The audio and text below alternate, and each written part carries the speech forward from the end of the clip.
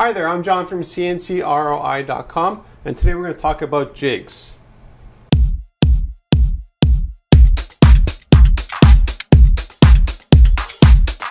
CNCKing.com uses a lot of jigs for production. Here's an instance here. So we have basically over 100 items being laser annealed, in this case, in one shot. If I was going to do one at a time, it would be very inefficient, because basically what you do is you open the machine, you take the unit out, you put another one in, you close the machine, you start again. Open up the machine, take it out, put another one in. While doing something like this here, you actually end up with just 2 plates, depending on how many units. So what you do is you stick this in the machine. It takes 100 times longer to do the whole job, but during that time you're loading up the other one that's identical or cleaning up the post-production. There are definitely some instances where jigs are not a very good idea. What I found here in the shop is that there's a difference between a theoretical and a real-world situation. Real world would be one of our customers is a military contractor, and their items are worth a couple of $1,000s each. Now, technically, I could fill up the whole bed with these parts and get them done in a fraction of the time. The issue is, if there's ever a power failure, if there's ever a lens that cracks, stuff happens in the shop, I basically spoil a lot of items. And to be honest with you, I can't afford to screw up, $100,000 worth of things. It's just a crazy amount of numbers. So for the calibration of the machine, what I do in those cases, I do one item at a time. Absolute worst comes to worst. It's never happened yet, but if ever it does happen, I only have that one item that's a screw up, instead of about 15 or 20 of them that are all screw ups. So what we'll do now, we'll take a look at 2 instances where a jig is absolutely unnecessary. The first one is a couple of business cards that I made out of anodized aluminum, and in that case there, it would take longer to make a jig than to do the job. And the other one is a stainless steel, just one-off. So again, one-offs, why bother making a jig? It's easier just to calibrate the machine and do it right there. If you want to have like 5 or 6 or 10 or even 20 items, depending on what else is going on in the shop, generally you won't even bother making a jig for that either.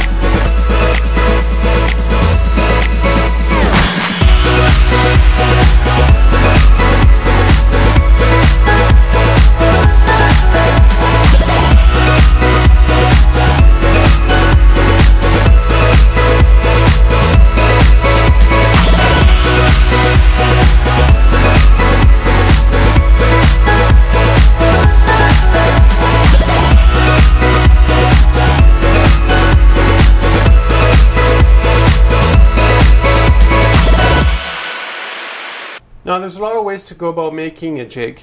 Generally the material choices are between two. It's either going to be out of acrylic or MDF. There's a lot of other material options, but those are just the most cost-effective for most applications that we do here in the shop.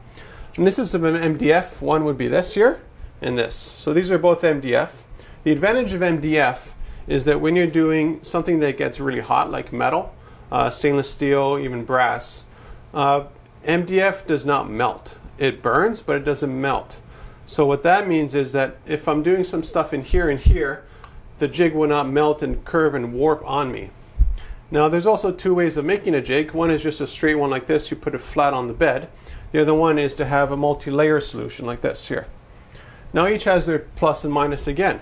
This one here is really quick to make. This one here takes a little bit more time and to calibrate because the bottom might not be identical to the top after a couple of uses. So what we'll do now, we'll take a look at an MDF jig being created, and then after that you'll see this similar jig made out of acrylic, which you can see here, for instance. So this is an acrylic jig, and it's a one layer or two layer. And you can see here the top layer is where you position your stuff, and the bottom layer is just a solid platform. So this means that when you put it on the bed, you can lift the whole jig out, put another one in. If you notice here, I got holes too. Sometimes stuff gets sticky, especially when you're doing metal. So it just helps to flip it around or just lift it up with your finger to take it off the jig. And here we have an example of a one layer acrylic jig, as you can see.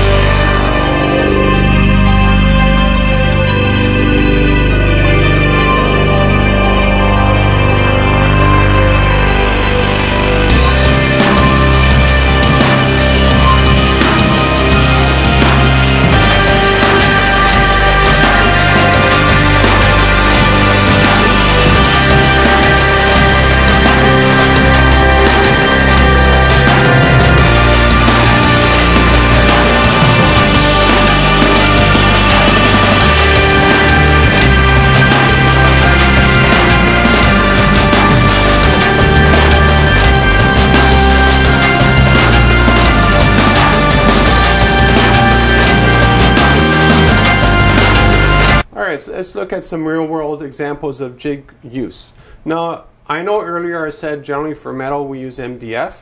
But in this case here, the amount of annealing being done on the dog tag that is 304 stainless steel was very minimal, and so the tag was getting warm but not super hot enough to melt the acrylic.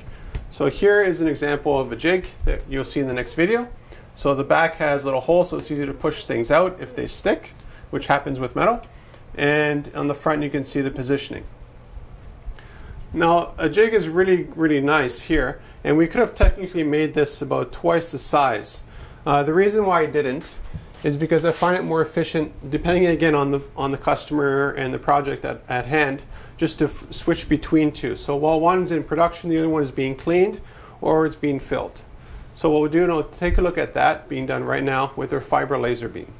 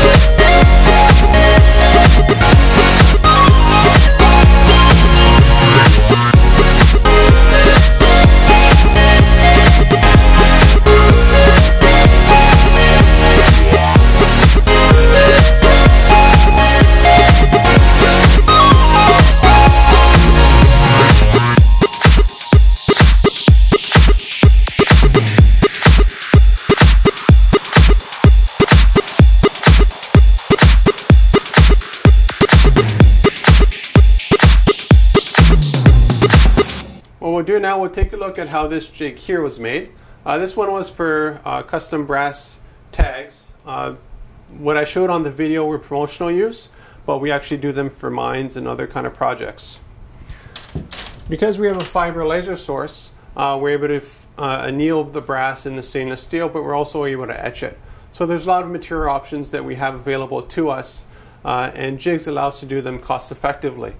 When you have hundreds or thousands of units, it's very difficult to do one at a time because you literally just start to go nuts. It's the same repeatable process. So by doing it as a jig, you end up breaking it into bigger blocks. So that increases the precision, and it also increases the repeatability. Because let's say you position this little thing 1,000 times, one at a time, and you do them one at a time in the machine, you just get very, very tired. It's just so confusing after a while because you're doing the same thing over and over again. You start to lose track of things. So again, jigs are wonderful for keeping production going at a certain pace, but also keep everybody's mental health happy. So let's take a look at the brass tags, jig all the way to finished product.